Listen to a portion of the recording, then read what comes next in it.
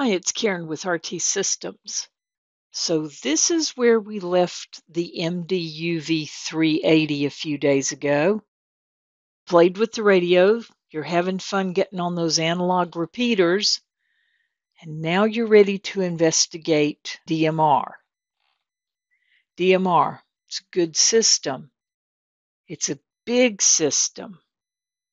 It's a complicated file to set up to get into the system and to get what you want. It's not impossible. It's just a tad complicated.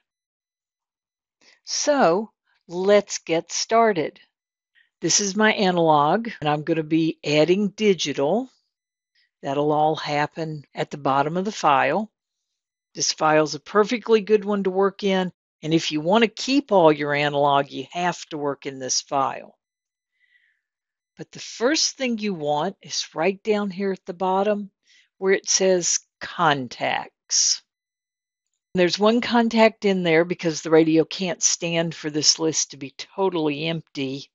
But what else do you put in? What do you do next? You do a couple of things. One, you talk to your friends who are on DMR and you find out what talk groups there are. Because this is like everybody having their own swimming pool. And if everybody has one, you have nobody to play with because you don't know whose pool they gathered at. So you have nobody to talk to. But if you find out that Johnny's got the best pool and we're all going to Johnny's pool at 314, then you've got a whole crowd to play with. Yes, it's a real simplistic example, but it gives you an idea of what you're looking for. So I'm going to bring up an internet browser.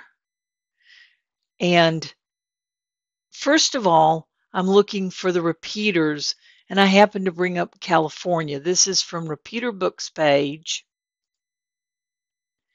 And right down here, he has DMR repeaters. And I'm going to search for California. What I brought this up for is this DMR IPFC. This is the DMR connection group that the repeater is a part of. Notice how many of them say Brandmeister. Here's a Mountain West and a NorCal. So many of them say Brandmeister. So let's work in Brandmeister and go to Brandmeister talk groups. And I just search for Brandmeister talk groups, literally. Brandmeister talk groups. Brandmeister talk groups. Just typed it in. It took me to it. And here I am in the US. Took some scrolling to get to this, but here I am. And let's look at these. Let's go up a page. Everything says US here. And notice all of these that have 10-minute limits. Well, that's no fun. And all of these that say no nets. Well, I'm not going to find who I want to talk to there. So let's go to the next page. Now we're a little better. If I want to talk to folks in Arkansas, I want to listen to Alaska Skywarn. If I'm not in Alaska, I might want to stay out of the way, but I can listen. Here's an Alaska talk-around group. Here's an Alabama talk-around group. This is the number I need. So I jot that number down, and Alaska might be a whole lot of fun, be interesting. And I go down through here and literally write down the ones I want. Here's North Georgia. That's a group for me. And here's South Georgia. You get the idea. So I have searched through here and found a list that I want to get started with. You always have to have a place to start. And I come back over to the program. First one is a space holder, as in many things that the radio needs. It's not sacred, it just needs to be programmed.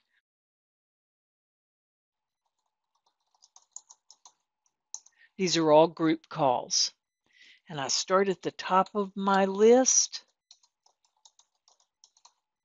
and I type them in.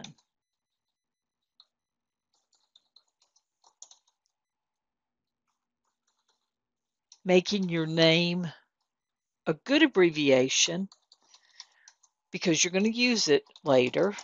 And I get them all typed in there. It only takes a minute or two. And I save the file. I think I told you in the first video, you save this file repeatedly because these are all so interconnected. Now I'm going to go back to zones. And the new zone is digital 1467 because that's the repeater I'm going to be using. There's nothing to put in it right now, but there will be. I'll show you that in just a second. Now that I have all my pieces together in this file, reviewing real quick, that's contacts, the zone created because I'm going to use it in a minute. I'm ready to enter memories for my local DMR repeater. The programmer has a built-in DMR calculator to do that process for me because I need a channel for each talk group. So I can easily move between the talk groups looking for activity. But building those one at a time, having to check on each detail to make sure I have it right when I only want to change talk groups between them, could be a little tedious. I'm going up to Settings, down to DMR Calculator. My frequency is 146.70. It's a minus offset.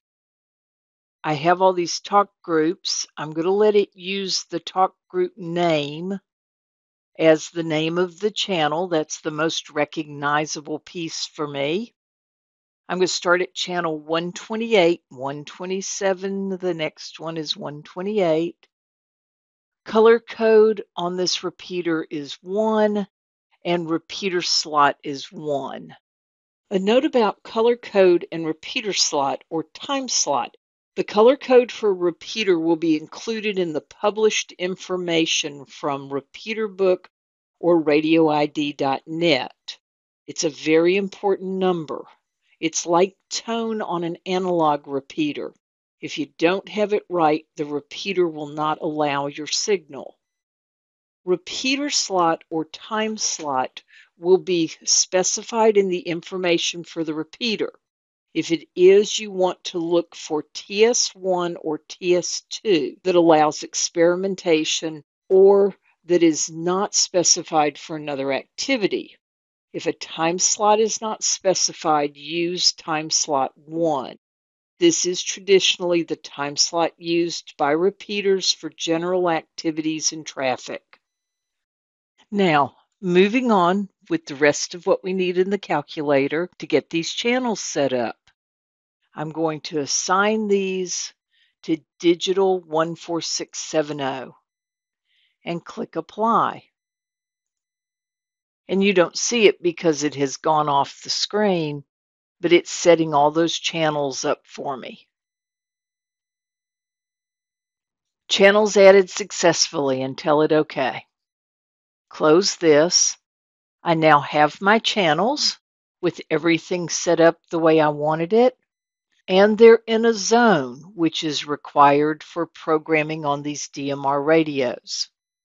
Save this up, do communications and send data to radio, tell it OK, and you will be on the air and talking to friends possibly all over the world, having all kinds of fun with DMR.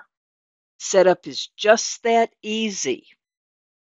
Contacts, a zone to put them in, memory channels, your DMR ID, and it's just a matter of collecting that information and then putting it in the file where the programmer asks for it. We'll be sure that it gets to the radio like it's supposed to. I hope all this helps. I hope to hear you on the air real soon. This is Karen. Remember, if you think you can or you think you can't, you're right. 73s.